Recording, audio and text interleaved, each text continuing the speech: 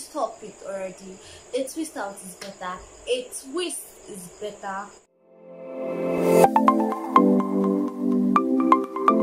Hello guys, welcome to my YouTube channel. I'm Eunice Osamoya and this is Eunice Vlog.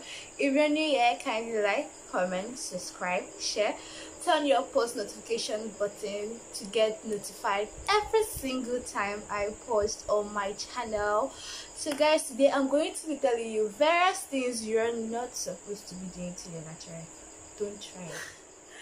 So guys, the first one will be using other people's regimen on your hair. So I know you watch a lot of YouTube videos. Obviously you may watch my regimen and you will watch another person's regimen and you may watch another natural hair YouTuber's regimen, and you just want to try everybody's regimen because I'm saying it worked for me, so you're thinking it's going to work for you, or she said it worked for her, so you're thinking it's going to work for you. Sister, stop it. Not all regimen you should try. Don't even use other people's regimen. Like, you should try out an experiment with your hair. Try out what works for you and stick with it. Do not try what works for me. It's worked for me doesn't mean it's going to work for you. Like, we might be fussy and you might have a fussy hair, but my hair texture, hair porosity might be different. So imagine using my regimen on a different hair porosity and using it on your own hair porosity. Just imagine the damages you're doing on your hair. So do not use other people's regimen. That's going to be the first one.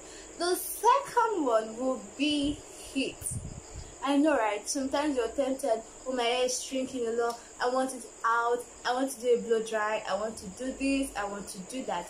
Now, heat is not nice for your hair, but there are some heat protective tools and heat whatever to use, but I just prefer you don't just do heat at all.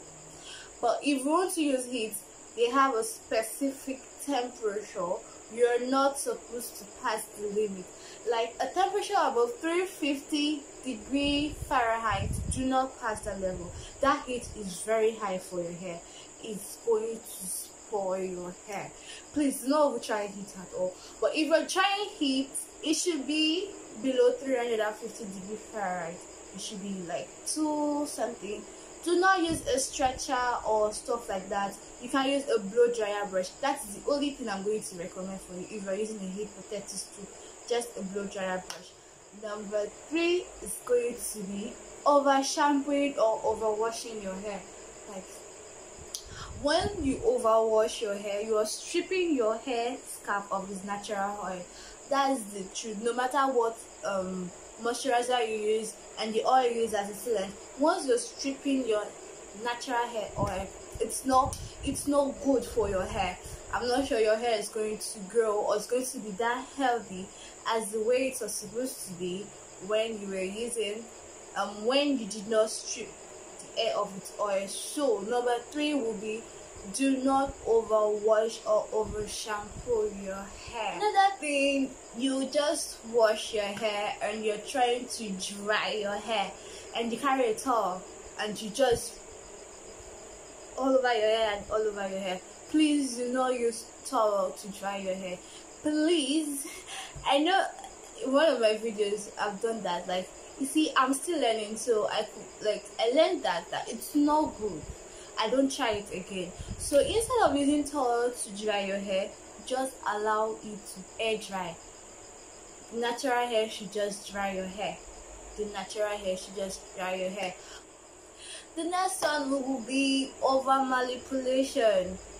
Yeah. You're doing braids that are just of high tension. You're doing this and that and that and that. Please stop it already. A twist out is better. A twist is better. Those are like low manipulation style you can actually try for your hair. Instead of over manipulation, just do a low protective style on your hair. That one works better. Also, too much product. I'm not a fan of products, like seriously. I'm just a fan of a moisturizer and a sealant, then maybe my brush and my comb, and I'm done. Like using too much product on your hair is just not too good. It's not good, not just, it's not good. Stop it. Those are not good for your hair. Another thing I would say is regular trimming. Like, I don't know, I don't support trimming your hair, but if you want to trim your hair, I prefer you trim your hair only when you're seeing split end. That is the only way I think you should cut your hair, because you're trying to retain length and you're trying to grow your hair and you're cutting your hair. Does that make sense? No. So I only think the reason you should use a trimmer and not even scissors, a trimmer on your hair, is when you see split end. That is when I think you should use a trimming tool on your hair. If not, do not cut your hair. A lot of people do. You will hear YouTubers say they like they every 3 months, every this, every that. Just, you're trying to retain length and you're cutting your hair every 3 months. How is that possible? Just trim your split end. That's when you see one, and that's when you need to trim. Those are like the general mistakes and things almost everybody does to their natural hair that you need to stop doing.